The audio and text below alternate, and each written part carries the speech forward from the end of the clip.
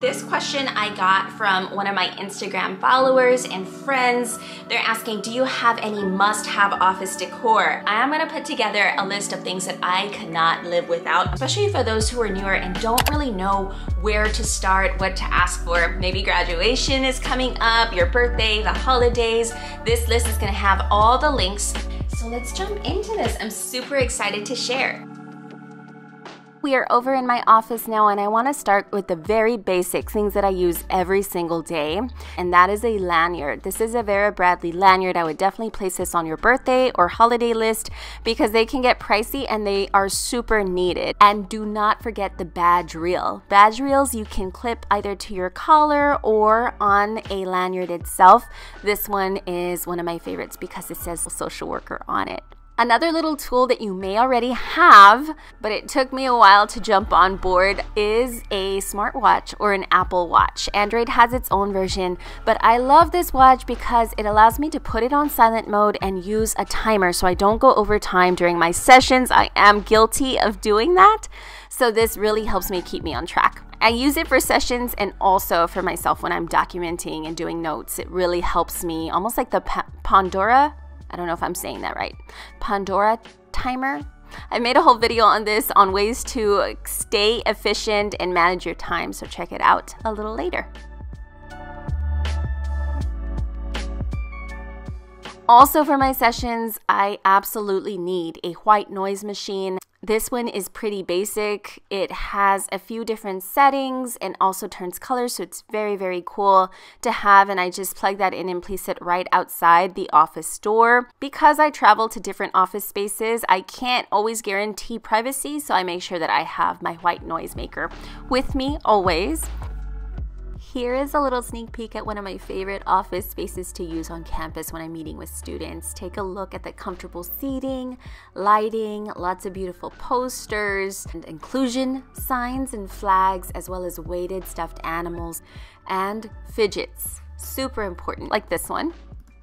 I'm going to share some of my favorites in my Amazon storefront, and by the way, any of these links that you click on directly support me. I get a little percentage from this, so thank you so much for supporting and utilizing the links. But yes, fidgets and games. I don't use too many games, but I'm sharing some of my favorites here that get conversations started and flowing. Many of my games I will take to elementary schools. This is a sneak peek at one of the elementary schools that I visit. You see the little fidget poppers. You also see some toys we utilize in a sandbox, some more games. This breathing tool is so helpful. It helps to really show an example for students on how to take big, deep breaths and then release the breath. Okay, we're headed back to my office now because I have to share the cutest office sign that one of my work besties got me. This is great to add to your wish list. It's the perfect way to let people on your campus know if you need that privacy, that space, you can't be disturbed. That's really helpful. Mine is still in the package because I am in the process of moving to a brand new office. Please stay tuned, hit the notification bell, and subscribe here to get the full office tour coming soon. For those of you that are wondering what books I have at work and I use, this one is brand new. My workplace actually purchased this for me. So if you can get your workplace to purchase you a few books, I would definitely request the DSM-5 TR, especially if you're doing any clinical work. And then for those that may not be doing too much clinical, but want just a boatload of interventions to try and different ideas, definitely grab yourself a school counseling, school social work practice planner.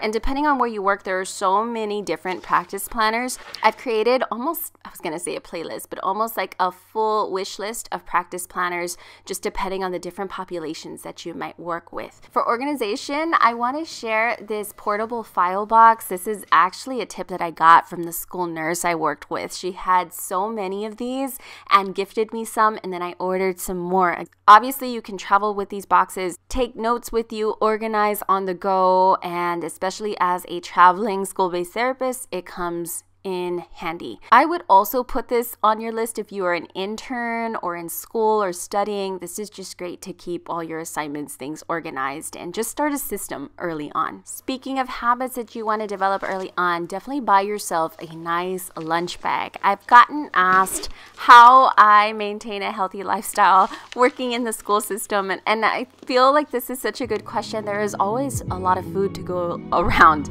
in schools. I would definitely plan to pack your own lunch. Majority of the days, this is going to help you just feel your best, especially if health and fitness is something that is concerning to you. It's always been something that I try to maintain just as part of my self-care. So packing my lunch takes a little more work, but honestly, with a nice, cute little lunch bag, it gets done a lot easier and a lot more often. Other cute things that I like to keep around is my little pink mug warmer. This was on my holiday wish list. I'm so happy that my sister bought it for me. It has 3 different settings and it automatically will turn off if you forget. It has a setting for hot, warm, and then kind of cool. It comes in handy because it's not very often that I was able to drink a nice warm or hot cup of coffee at work because I'm just so busy on the phone or running around, and by the time I got back to my desk, I kept having to warm up my coffee. Not fun. So I would definitely put that as a little self-care fun treat to have at your office space. I decided to buy this pencil bag this year, and it's been the best purchase for me. I got this one at Target. It makes life so much easier for me because I know exactly where my highlighters and my best/fun pens are at. I also like to keep some gum on hand and some Post-its, but this is just really cut down on me losing my favorite pens and markers and highlighters. Before I step away from my desk, there is a few more fun things I want to share. This is my keyboard cover. I really like this. Again, anything aesthetically pleasing, add it to your workspace, make yourself smile, make yourself happy. This little keychain was gifted to me. It says social workers change the world, and this is where I keep my key for my locked file cabinet. So this is the other thing I wanted to share. Part of our ethics is to ensure that all of our files are protected under at least 2 locks. So this lock is one, and then the lock to your office door would be number 2, and you're in compliance, ethically practicing social work the right way. So make sure you have a file cabinet that locks. I also recommend placing a lamp, especially if you're meeting with clients, students, families in your office. These light covers help with the fluorescent lights that can be kind of harsh. So I've bought these covers. They work for now. I want to get some more, but these are really great. I'm going to link them as well. So there you have it. Those are the list of some of my favorites, my must-haves, my essentials. I hope you found this helpful and you add some of these to your list. If I didn't mention something that you find super helpful, please share it with our community in the comments down below. Until next time, I'm wishing you social work success. Bye guys.